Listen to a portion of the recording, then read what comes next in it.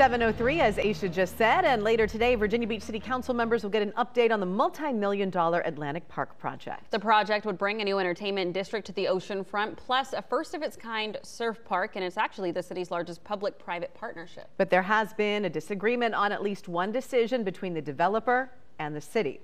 10 on your side's Kamaria Bray is live in Atlantic Park with more. So, Kamaria, what issue are they trying to resolve?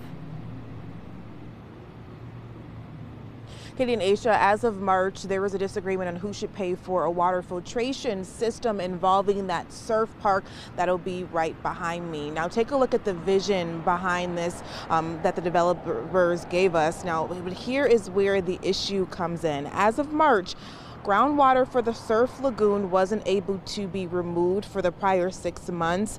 This was after high levels of naturally occurring iron was discovered being pumped into the nearby Lake Holly. That made the lake's color brown, and that goes against the state water control law.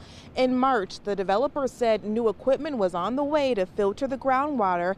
However, the developer believed the city should pay for it since it owns the land.